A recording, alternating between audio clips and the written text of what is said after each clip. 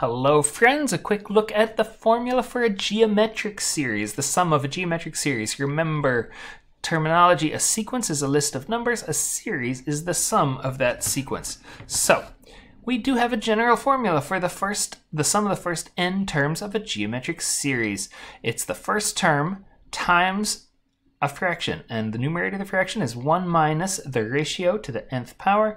The denominator is just 1 minus the ratio. Next slide, we're going to take a look at why that's true. If you want to fast forward through this, that's okay by me.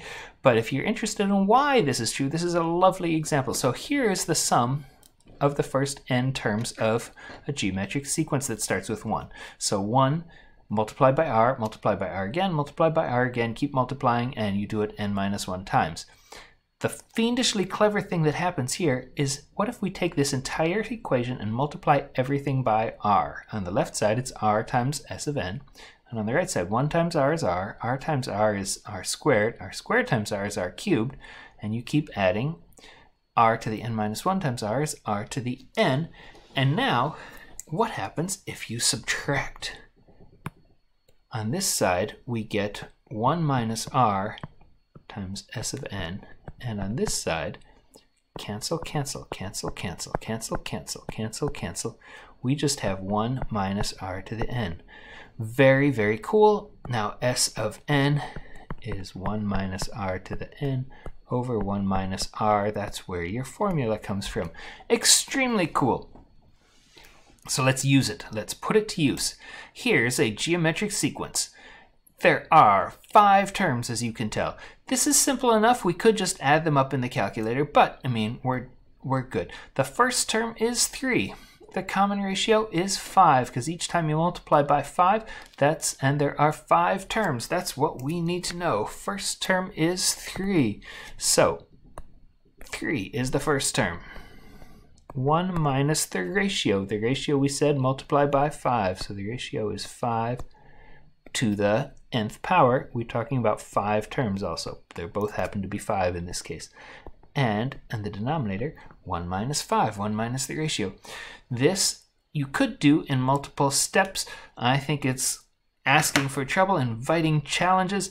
I would say let's go ahead and do this straight up in the calculator as it is.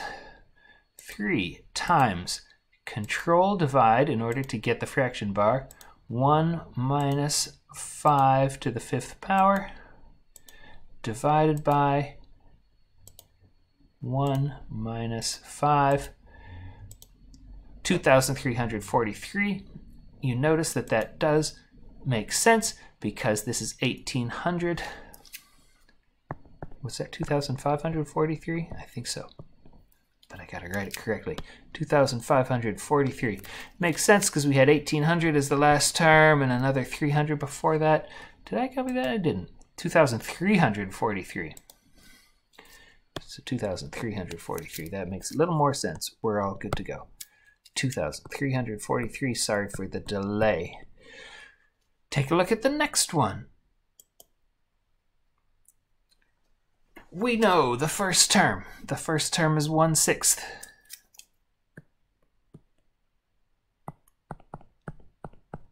We know the ratio in this case. Looks like each term is 1/2 of the previous term. So 1 minus 1/2, I'm going to call it 0.5.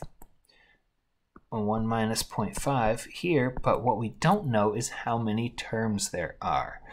So how many terms there are is a little bit of a challenge, but we can handle this. 1/6 is the first term, 1/12. I'm looking for when is my denominator going to be 768 if I keep doubling my denominator. So if I've got 6 times 12 times 24, 24 times 2 is 48, is the 4th term.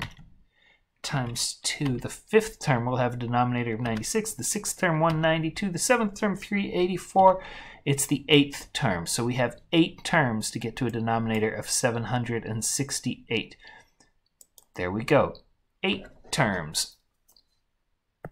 So the sum of 8 terms is 1 minus 0.5 to the 8th power over 1 minus 0.5. Be careful entering this again.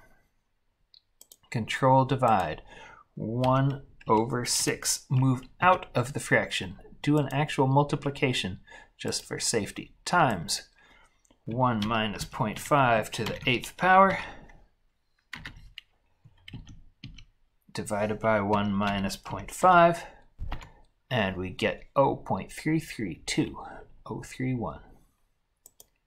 So it's about 0.332. Very close to 1/3. Curiously enough, you might learn something about that in the next one on infinite geometric series. Last question, we can handle this one. This is very straightforward. Find the sum of the first 6 terms of this sequence. We know all the pieces. This is lovely. How many terms? 6.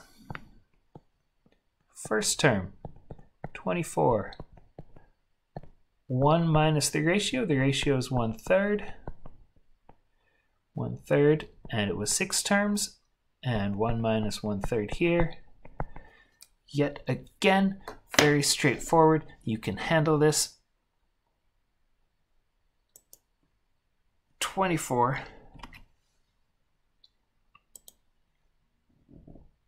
let's clear the screen just for friendliness. 24 times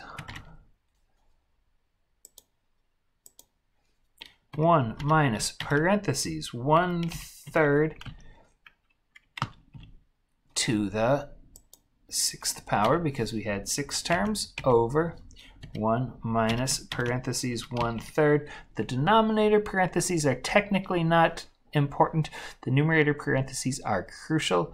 In the denominator, it'll do the division before the subtraction, but in the numerator, you want to make triple sure that it's in parentheses, so it does the 1/3 before taking the 6th power.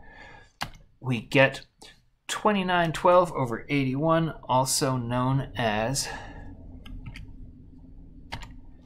Control Enter 35.9506. 2912 over 81, I'm going to go with 35.9506.